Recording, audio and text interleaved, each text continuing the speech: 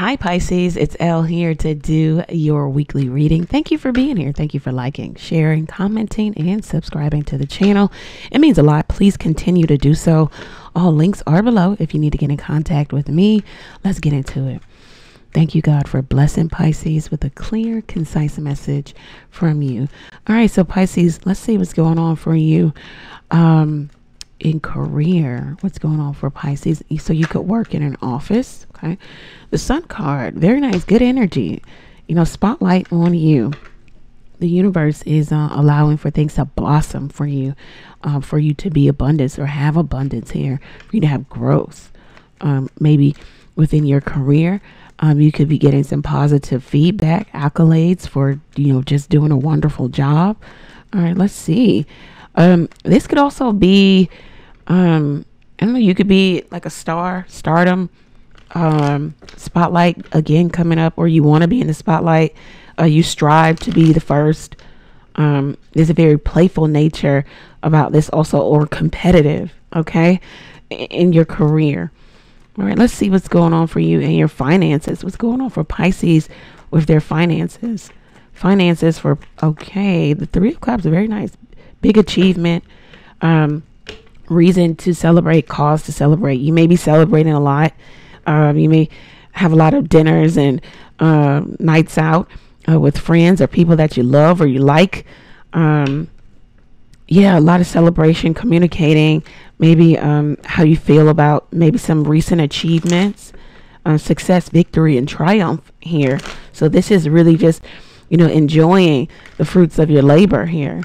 Within your finances here. You could be spending a lot on leisure, pleasure, outings, social activities. Okay. Let's see what is going on for you in love and relationships. Let's see, love and relationships for Pisces. Love, relationship for Pisces. The Eight of Cups. So this is your energy. You could feel like you want to walk away, step away, take a break. There's dissatisfaction, discontentment. You may want someone to move, or you're trying to make a move, or it's just not happy. I heard disgruntled. You may have taken something away, taking something off of the table. You could be dealing with a Leo, that being an 8 card strength. Yeah. You could have been dealing with somebody where something about sex. I don't know. Sex could be off the table. Something about you've withdrawn from this person. You have set a boundary, or you put some boundary up, or they've withdrawn from you, or it's mutual.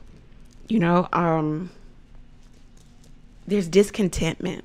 There's some self-analysis that has happened, or that is happening, and somebody wants to go on their own personal journey. It's like somebody wants to explore alone, take the power back from, giving to this connection, this relationship. Let's see about spirituality and well-being. Spirituality and well-being. Okay, the Magician. So it's like you're trying to manifest. You're trying to have a lot. You got a lot of great ideas. It's just about making them real. Taking all that you have and making these ideas real, come to fruition. Using all that is before you. Using your words wisely. You could be in sales. You could be learning something. You could be learning how to, incorporate a new tactic. The Magician governs speech also. So you could be learning, how to put something together, eloquently, or be eloquent in your speech. You're having bright, flashes of inspiration. You need to keep a pad, paper with you so you can write things down. Let's get some more words of advice for Pisces. Looks like a really good week for you. Let's see. Yeah, Queen of Swords, the Knight of Wands. So you've got to be honest about how maybe you feel like somebody's not on your level. Okay, you're doing a lot and they're still learning, because the Knights are under the guidance of the Hierophant. So they're still learning. They're still on conquest. They're still in the energy of using their attractiveness, whether it be physical or, mental, spiritual, whatever, their attractiveness to get what they want. And then, you may feel like somebody's flighty. They start a lot of things. They finish nothing. or they walk away too soon. You could feel like maybe your person's not on your level. They're like a budding entrepreneur, or they're starting something, or they're always starting something, and not enough finishes, not enough result or resolve. Yeah, everything is always up in the air. They've got a lot going on, or you have a lot going on. You're trying to balance everything out, the pros and the cons.